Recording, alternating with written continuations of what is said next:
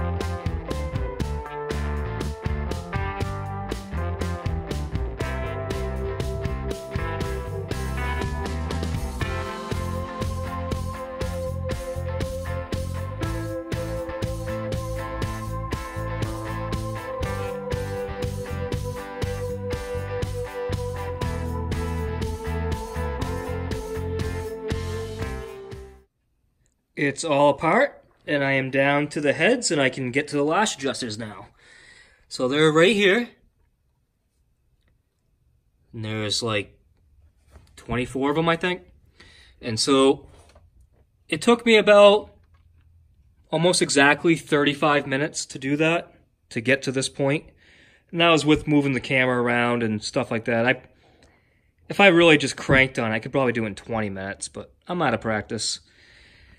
Anyways, time to get my new tool out that I bought with the new lash adjusters and see how that works.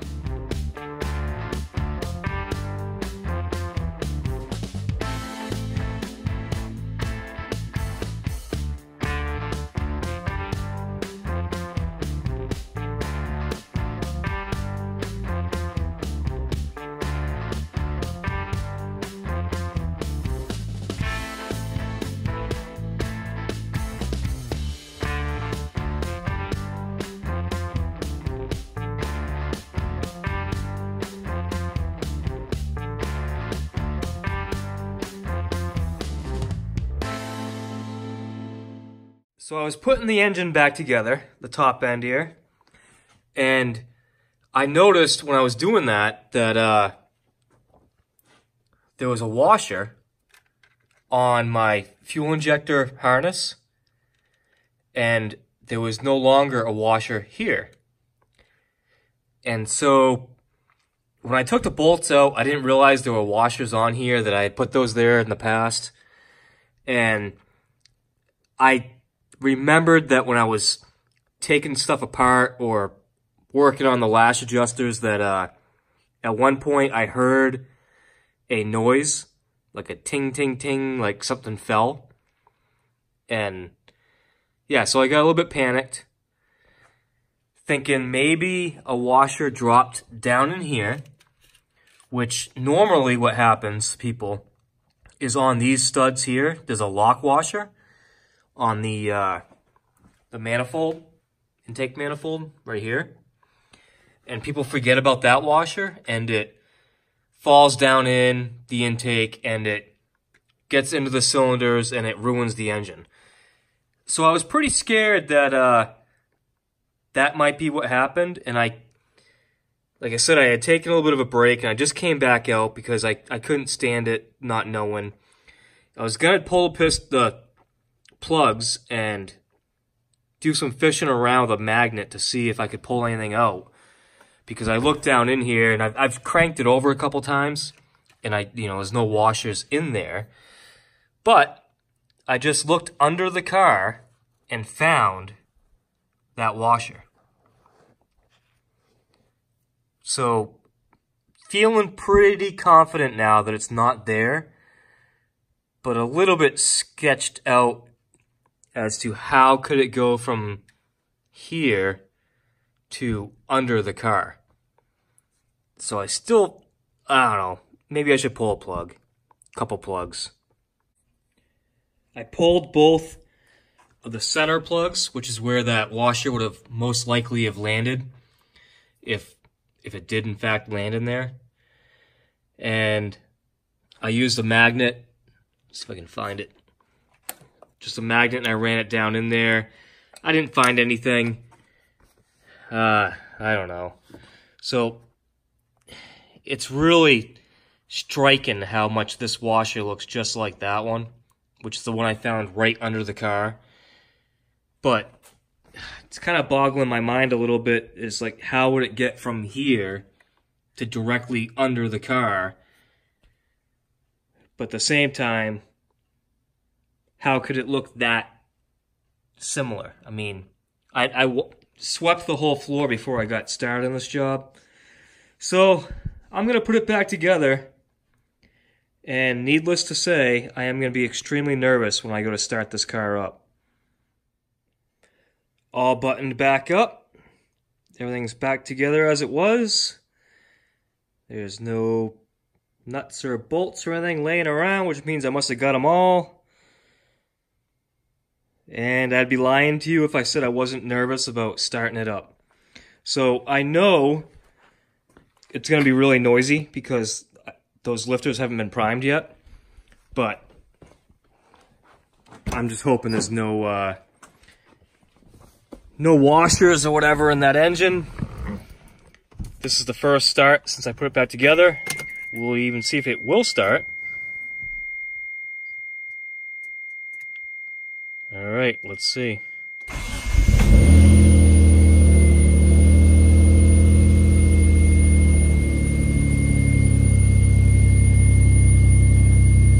Got my normal lights. Those are the lights I expect to see. Some really high-pitched sound. Oh, I see it.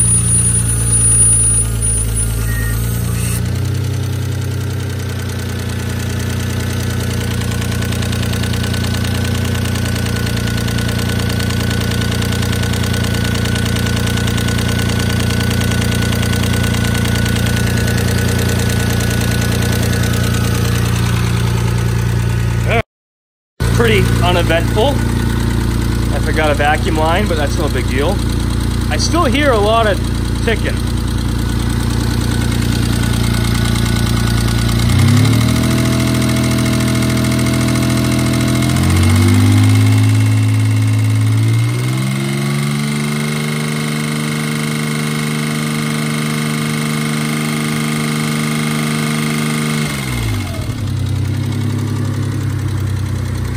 Might take a little while for those lifters to pump up.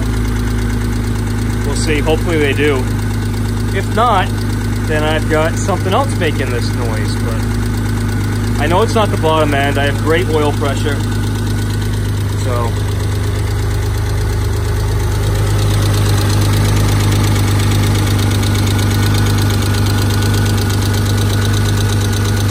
ignore my missing bolt.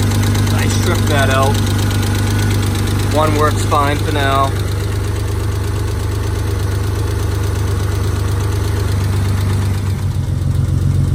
Alright, well, it's all done.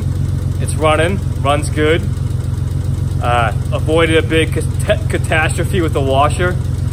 Stupid. But it's still got a pretty loud tick. It's not a knock. I mean, like I said, I know the bottom end is solid, great oil pressure. It's still ticking right now. I'll maybe drive it to work tomorrow and see if it clears up, but quick update. I've been running it for a while now. I haven't driven it really yet, but just been running it, and the more I beat on it, the more the tick goes away. So I think that the lifters or lash adjusters did fix it. It's hard to hear it with the fans, but it sounded awful before, and now you can barely hear the tick. It's really kind of going away. This makes me feel a lot better.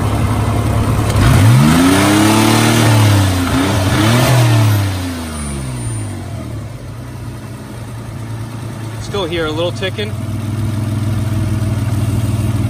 It's just about gone. All right, I think that did that. Little follow-up. I've since driven the car to work, and the difference is unbelievable.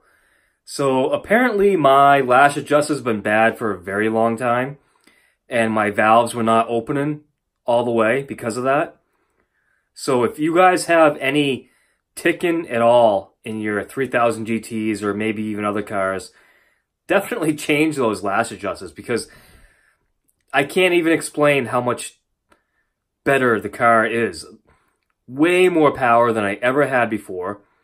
And I also was experiencing a problem before I did this where I was having a hard time generating boost. I was getting intermittent problems where I could get the 15 to 17 pounds I normally run to where I could only run about wastegate pressure, which was like 6 to 7 pounds. And I could not figure out why. Now I know why. My valves were not opening enough to allow the turbos to spool, to allow the airflow through the engine so the turbos could really spool up. Sounds crazy. I can't believe that my lash adjusters were that bad, but they were. And so this was a very well worth it investment that I made. Few hours of work, tops, and about 90 bucks I think I spent for the new lash adjusters. And yeah, so well worth it.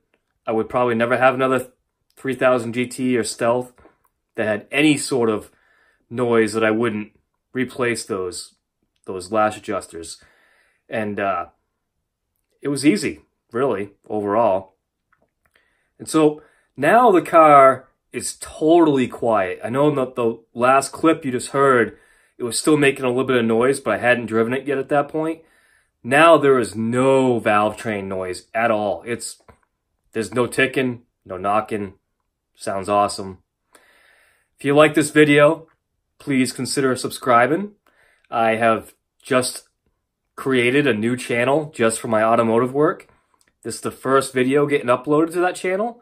So if you subscribe, that'd really help me out. Click the little bell so you get notifications every time I make a new video. And leave me a comment, you know. Call me a dumbass for almost dropping a washer on my engine. Tell me nice job. Whatever you want to say. Thanks for watching, guys.